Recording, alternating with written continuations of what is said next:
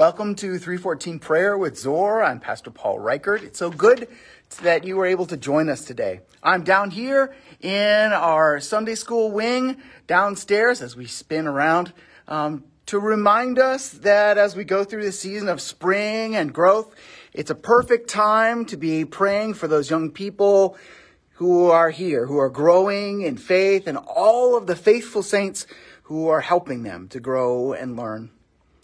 There are so many things happening with our young people in this particular time of year. We have 3 baptisms just this month. And coming up just in the next 2 weekends, we have First Communion classes, a catechism retreat, Sunday school, and a youth ice skating outing at BG. What a joy.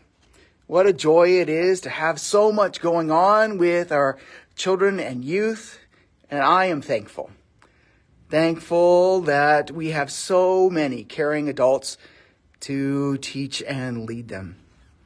Our Lord Jesus reminds us that it is to children that the kingdom of God belongs, and it's such a joy not only to help them grow in faith, but also to be taught by them as well. To have that faith of a child evident in front of us. A reminder of Jesus calling us to that purity and that questioning and that wonder. Let us pray.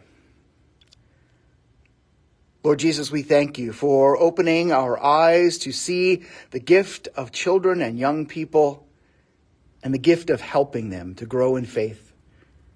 Remind us to keep that faith of a child in our hearts. Amen. Thank you so much for joining us today, and I pray that you have a blessed week.